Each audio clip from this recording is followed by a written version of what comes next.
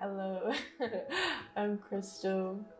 I'm 20 years old. I'm a musician and photographer and visual lover. Studied communications, not because I didn't know what I wanted to study, but I just wanted to communicate with people through film and visuals. But I dropped out after the first week.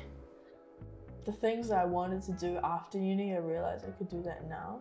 And I just didn't want to wait, and I wanted to just dive into the industry. And I feel like with me, that way I learned a lot more and a lot quicker.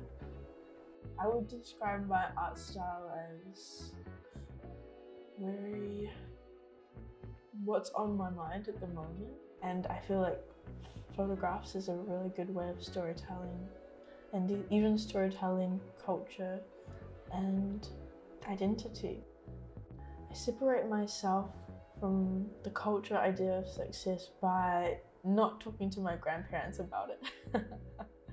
My grandparents don't know I dropped out.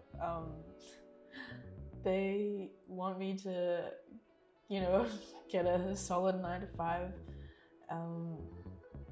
And I just don't tell them, and I think I'm doing I'm doing pretty good right now, even though my bank account doesn't say so. I'm achieving a lot of goals that I've had since I was a little girl, and I guess that is just what's keeping me going. But as for my grandparents, I want to make them proud. I really don't know how to make them proud.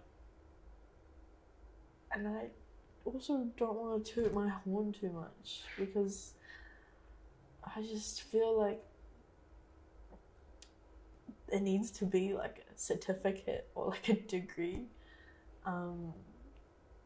But yeah, I feel like that is not really me, and I don't want to lie to them or also agree with them that I'm not successful if I don't have a degree or whatever. I don't really look to my grandparents or my mom as to how successful I am, even though I don't really know. I don't think I'm successful right now or anything. I just know that I'm proud of myself, and I guess that's all that matters.